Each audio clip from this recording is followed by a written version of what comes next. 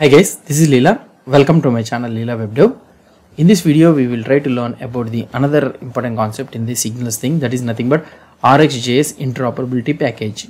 So what is this RxJS interoperability package? Let's try to see it. So RxJS we have another package which is in the developer in the right now in the preview in Angular 18. It offers some handy features and also handy packages for us. So handy methods for us. So what are those handy methods for us? Let's try to discuss it. So I am trying to remove this one all. So let's try to remove this one all so that we can able to understand it clearly. So fine. So here let's say that we are having this effect, right?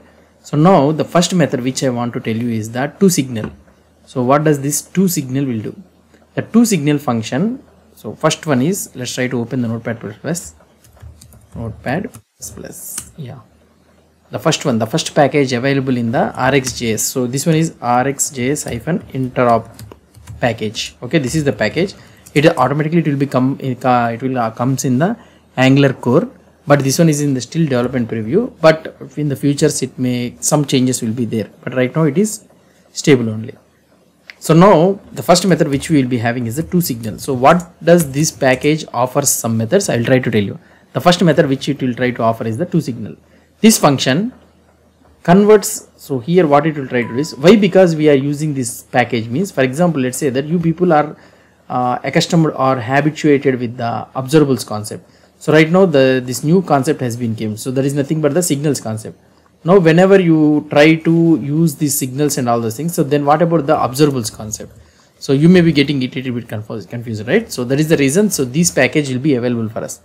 So what does this toSignal method will do is, this toSignal function converts an RxJS observable. Here you need to understand, it will convert an RxJS observable into an Angular signal. So if you are having an observable, then if you want to convert it into a signal means, then you can use this toSignal function. Signals are reactive variables in Angular that store the state and modify the app whenever the value changes. toSignal automatically subscribes to the observable and updates the signal's value as the observable emits new values. So that means the toSignal will automatically subscribe to the observable and update the signal value to the observable whenever the observable emits a new value. So I will try to explain you the simple example. Let's say that here in our code, okay, I will be going into our code, and here let's say that here we are there in the computer signal, right? So I will remove this one all. Let's say we are having a counter observable.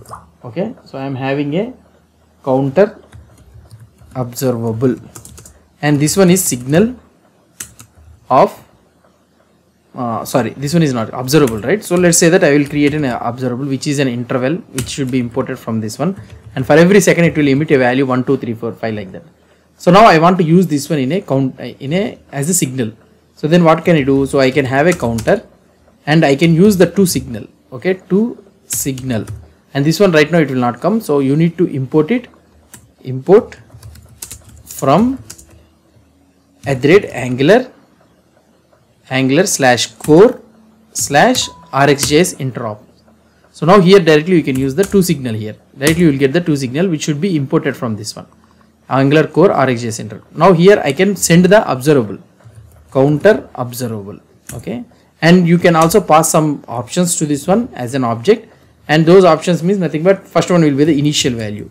So that means if the first time when you are subscribed to the observable, so first time it will not send any value, right? So until that you can use this initial value, and now I can use this counter thing in our computer signal like counter. Here you will be having counter, that's it. So it's a signal thing, so you need to use it like this. Now whenever you try to see here, for every second the value will be updated. So now the counter value, it's a signal thing and it is coming from the observable. So the toSignal has subscribed to this observable, and this observable emits the data for every 1 second, and automatically the signal value is also getting updated. So here interval of 1000 is an RxJS observable that emits a number every second. You understood this one. The toSignal takes this observable and converts it into a signal. The signal starts with an initial value of 0 and updates every time the observable emits. The template displays the signal value using the counter, which automatically updates the view as an observable emits new value. This is similar to using something like an async value. Whenever you try to use the observable, for example, if I try to use this counter observable, here you will be having this counter observable. If you try to see here, we can use the async thing. So this looks like something like async only. but here we need to import the common module here. Yeah. So now here if you try to see the same thing happens. See, the same thing they synced only, but if you want to use it with the signals concept, the new concept, so then you can use this two signal. So in order to, if you are having an observable and if you want to convert it to observable, means you can use the two signal. That's it. So it gives you more flexibility to use the signal anywhere in the component. And you have another option that is nothing but in the I told you, right, in the two signal we can have the initial value. So we also have another option. So now you need to understand about the manual cleanup. So the another option which is available is the manual cleanup. What does it do? So let's try to see it. So manual cleanup. Okay. So in this two signal only we have another option, manual cleanup. As we have already discussed about this manual cleanup thing when you are trying to read about this effects and all those things. Okay. Not effects thing. So now what does it do? By default, when a component uses the two signal, it is destroyed. So that is two signal is destroyed. Angular automatically unsubscribes from the observable. So why? Because so whenever the component is destroyed or anything, it will be unsubscribed. However, you can override the behavior using this manual cleanup option, which allows you to control when to clean up from the observable. So that means when you are trying to use this option, so you need to manually clean up the option in the on destroy thing. So what can I do here? So here I will be using the manual cleanup to true. Okay.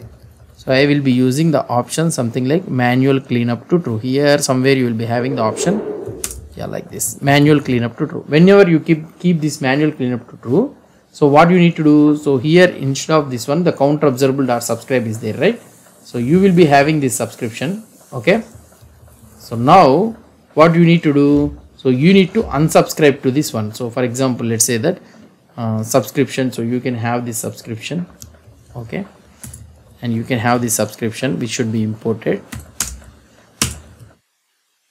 And now on ng on init, you need to subscribe to this one. So here you will be having ng on init, you need to subscription to this one. So whenever you are having this ng on destroy, so you need to destroy to this one. So for example, let's say that here you are having, so if this dot subscription is available, so we need to subscribe, manually clean up the subscription like this.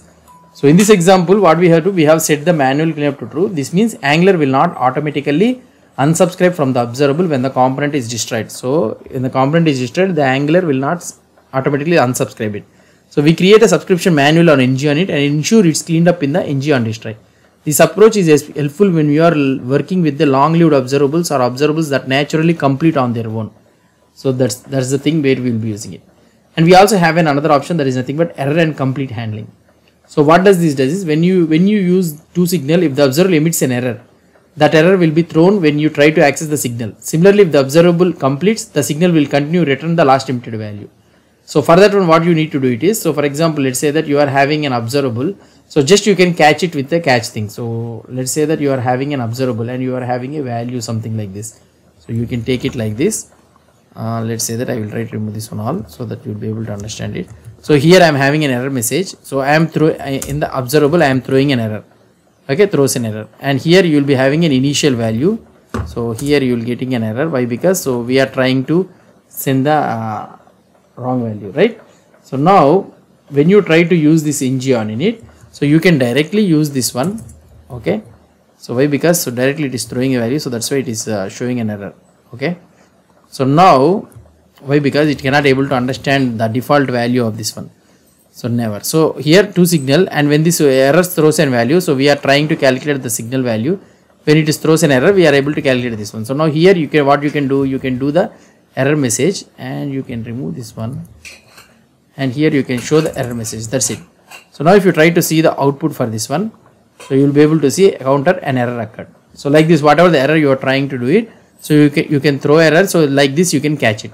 So this is what I want to tell you. So the throw error observable emits an error immediately. The two signal is called, it converts this observable into a signal. The error is thrown when the signal is accessed, and we catch it to display the error message. This pattern allows you to handle errors gracefully in your UI. Similarly, how would you handle some errors in a regular RxJS subscription? So this is all about the two signal concept which we will be using it. Hope you understood about this concept. If you have any doubts or any suggestions, please post the comments below to this video. And if you like this video, please do support me by subscribing to my channel. Thank you.